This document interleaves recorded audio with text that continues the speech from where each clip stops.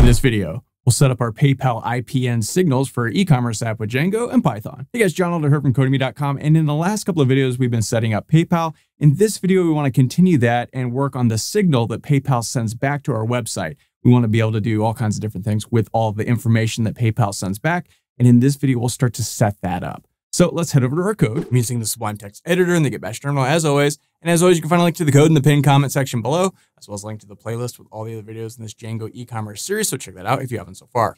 Okay, so in this video, we're going to continue to work on localhost because we want to do some testing on this. So in the last video, we talked about ngrok. So I've still got all the settings here set up for ngrok. And every time you restart ngrok, I should have mentioned yesterday, probably, you'll get a new URL that you'll have to put into your allowed host and CSRF trusted origins right here. So I've gone ahead and done that. So let's head over to the Django PayPal documentation. And this is the library we installed on our app way back when we first started setting up PayPal. And these are the documentations. We've looked at this already. But if we come down here, scroll down a little bit, you can see this example code for a hooks.py. And that's what it's calling it. It's calling it a hook. Basically, it's a Django signal, right? So we want our app to be sort of listening for PayPal to send information. And here's the code that they say we need to do that. Now we're going to modify this because we don't need all of this stuff. In fact, I'm not even going to copy and paste this. I'm going to type it out myself because I want to change it a little bit. But basically, we're importing two things. Really, we only need the one. This is the signals from PayPal, this library that we downloaded and installed way back when. And now it's also asking us to import the models. We looked at this in the last video. That's where PayPal sends the information back and it gets recorded in our database.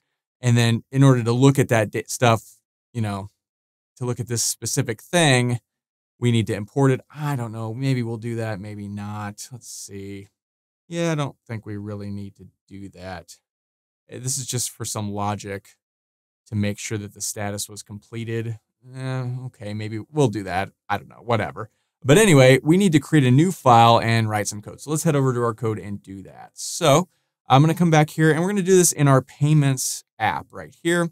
We want it to sort of line up with all of these other files, admin.py, apps.py, forms.py, all these things. So I'm going to come over here to, let's close some of these to make it a little more obvious. Payment, right click and just create a new file.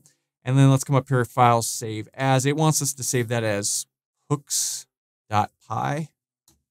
You can really call this anything you want. And, here it says hooks.py. So the first thing we need to do is, before we do anything in here, we need to sort of add this to our app and sort of tell our app, hey, use this file, have it running every time our app runs. So we can do that in our apps.py file. And the name of our app, this specific app, is payment. So we see payment config. And what we can do is inside of this class, we can set up PayPal IPN signal, right? And to do this, we just create a little function and we're going to call it ready. It's a ready function. This is a normal sort of thing that Django understands what this is. And here we just want to import that file we just created. So let's go import and it's going to be payment dot whatever you called it. So we called it hooks, right? You do not have to go hooks.py. Just payment.hooks will come into the payment app here and look for a file called hooks.whatever. So payment.hooks, that will do the trick. So from now on, anytime this app runs, this sort of thing is going to be, I don't want to say running in the background, but sort of. Let's make sure this is tabbed correctly. There we go. Okay, so go ahead and save this. Now let's head back over to that hooks.py file. And we want to import some things. So we want from PayPal.standard.models. We want to import that st_pp_completed. That'll allow us to do the logic that it wants us to do to make sure that the payment was completed. A lot of times people will go to the PayPal page and then cancel out of it and the payment is not completed. So this will tell our app that, yeah, they actually completed the payment, right? So then let's go from PayPal.standard.IPN.signals. We want to import a valid _IPN_received. And again, this is just going to sort of allow us to validate the information that's coming back. Man, we don't really need to do this, but I don't know. So I want to change this around a little bit. I also want to go from Django.dispatch. I want to import a receiver. This will allow us to set up the signal to receive it. We're also going to want to import our models. I think we'll do that in the next video. And also maybe our settings.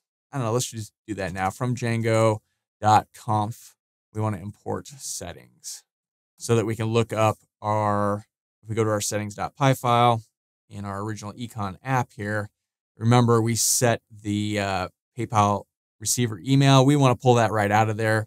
So that will allow us to do that. So, okay. So now let's create a receiver here. So let's go @receiver. And we want to pass in a valid _IPN _received. Now this is just a Django thing, right? A receiver that we imported here. And then we create a function. So let's go define, and we could call this anything we want. Let's call it, I don't know, PayPal, payment received? I don't know, something like that. Now we want to pass in the sender, which is the stuff that PayPal is going to send, and corgs. This is just a Python thing, as you probably know. So now let's grab the info that PayPal sends, right? And we can create any sort of variable name for this. And let's just call this PayPal object, maybe, whatever. And we're going to set that equal to the sender, right? So right off the bat, we can just sort of print, let's just print that PayPal _object and see what this is, right? Now, we won't do that just now. I'll tell you what it is. In fact, we can come over here and let's see if we can find somewhere. There's got to be, oh yeah, IPN and PDT variables. So this is a list of all the things. I think this might be out of date. No, it's good. So here's the IPN transaction types. This is all the stuff that kind of gets sent back. So let's look through here. Here is the transaction and notification related. This is probably what we want. No, buyer information, payment information. We definitely want this. The auth status, maybe the ID, maybe the amount. We can get the fee, MC gross. This is going to be how much they spent, how much the payment got processed. So we can grab all of these things and now access them in our app. So let me just copy this one. And let's just come back over here and let's just print this out. So this is going to be PayPal _object dot whatever that variable is, right? So we can get funny with this if we want. We can create an F string, for instance. Let's say amount paid, and let's just sort of do that.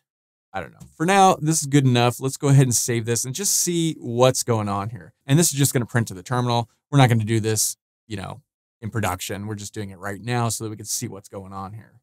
So let's head back over to our app. So, okay, we've got our cart. It's at $99.95. Let's change this to $39.98. And let's go ahead and check out. So I'm just going to come through here and put some nonsense. Continue to billing. And let's go ahead and check out. And so we can log in. Hey, John, getting your wallet. All right, $39.98. That's what we'd expect. Let's complete the purchase. Okay, we paid. Let's return to our merchant. And this just sends us back to our payment success page, which is what we expect. But now if we come back over to our terminal and Control-C to break out of here, we see there's the object, PayPal IPN 4, and we see this amount paid, $39.98, which of course is, here's the object 4, and here's the amount. And if we come back over here and come to the Django admin section, we need to turn our server back on. There we go, reload this, and go to our PayPal IPNs. We should see a 1, 2, 3, 4. That's transaction number 4, which is what this is right here, PayPal IPN number 4, right?